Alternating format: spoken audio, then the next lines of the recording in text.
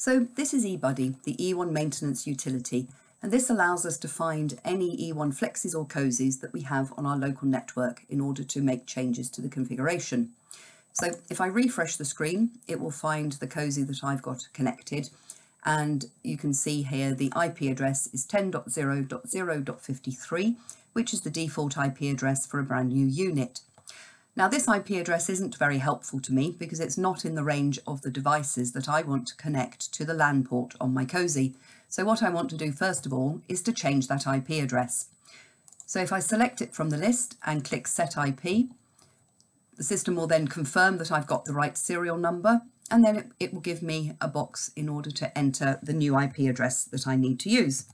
And for my set of devices, the IP address root of 192.168.120 is correct, and all the devices in that range will be found by this subnet mask mapping the first three parts. And then .53 is the unique identifier for my cozy. So I can now set that running and pass that new IP address down to the cozy. So the eBuddy tool will send the request, and then it will cause the cozy to reboot in order to restart with the new IP address. It takes a couple of minutes to do that. So whilst we're waiting for it to complete, let me explain one of the other nice features of eBuddy, and that is the fact that we do not need to put my laptop into the same IP address range as the cozy.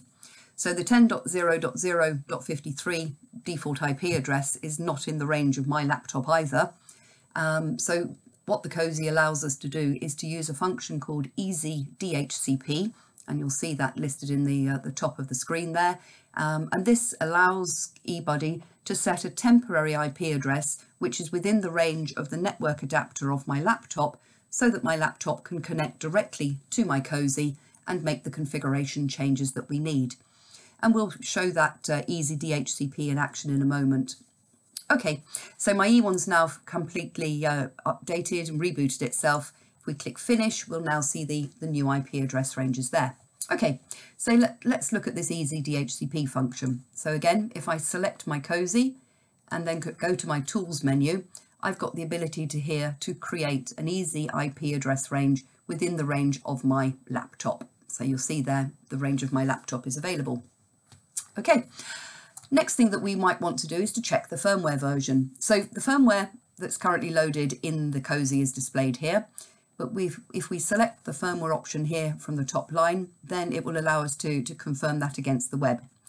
Again, we need to be logged in as administrator to make this change, and it's going to use FTP to pass the new firmware if one exists.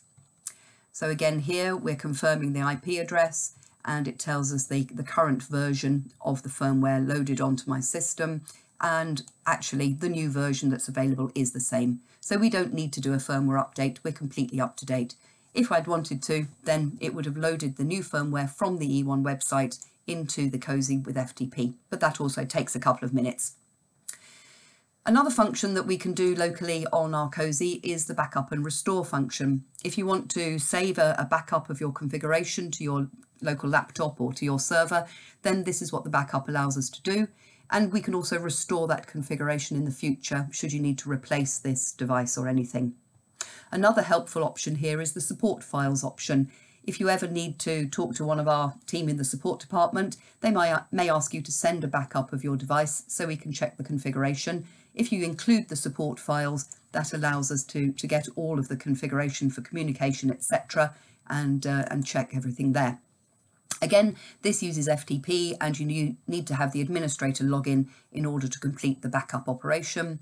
It will then ask you to locate on your drive where you would like this to be saved, and we'll just put it in there. And by default, this saves as a .tar file, which can then be extracted. Okay, so we've backed up our cozy and got it on the local machine. So we've got our IP address set, we've checked our firmware version. So the next thing we want to be able to do is to open a browser and to access the internal web pages of our cozy in order to make the configuration changes that we need. So here we've just opened this up in our standard browser, and you can see here, first time we've opened, so the configuration is incomplete. Username and password, ADM, we can log into our system. It then asks us which language we'd like to use. Well, I'm going to stick to English for today, so we'll apply that.